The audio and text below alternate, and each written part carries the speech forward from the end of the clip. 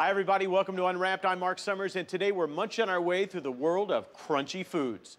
And when it comes to crunchy candy bars, one name says it all, the Nestle Crunch Bar. These guys have been around since the 1930s, and believe it or not, they are still cranking out 500 crunch bars every minute. You gotta watch this. It's a crispy, chocolatey candy bar people recognize with just one word. The big letters on the front say it all. It is a crunch bar, and with every bite, you get a resounding crunch in your mouth, which makes it different than a boring candy bar of sorts, if you will. Chocolate lovers have been munching on Nestle Crunch Bars since 1932. And it was invented after the Nestle Milk Chocolate Bar was actually quite popular. The idea was to spice up the standard bar with a secret crispy crunch on the inside. Nestle Crunch has an amazing following, not only in the United States, but throughout the world.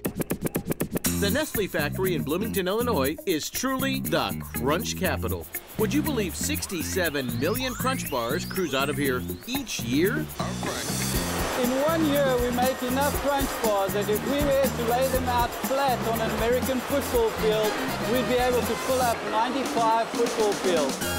It all begins when large tanker trucks arrive full of chocolate. From the tankers, we pump the chocolate into our storage tanks, and our storage tanks hold 100,000 pounds of chocolate. Pipes feed the chocolate to a tempering machine for cooling. The process allows the chocolate to set up later. What you're doing is you're building crystals, convert it to be able to take a liquid to a solid. Then it's time for the one ingredient that gives each crunch bar its crunch. This is called scrumptious rice. It's the key ingredient to making a crunch bar.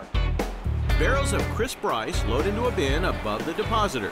Computers control the rice and chocolate so just the right amount of each blends together.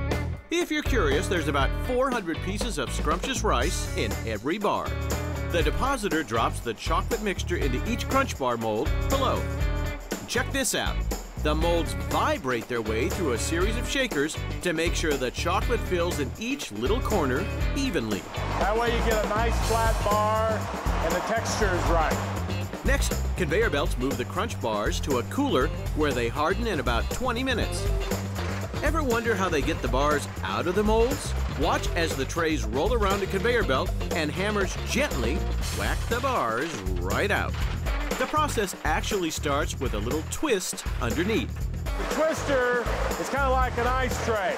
You would take an ice tray and twist it and the ice pops out. Same concept here. It's releasing the bars somewhat from the mold, and when it goes up to the demolder, then it's able to knock the bars out of the mold right. Once out of the mold, each crunch bar quickly heads into that familiar foil wrapper. One Nestle Crunch Bar takes about 25 minutes from the depositor to the time where it gets put into the case. After this, it's all about eating the crunch bar.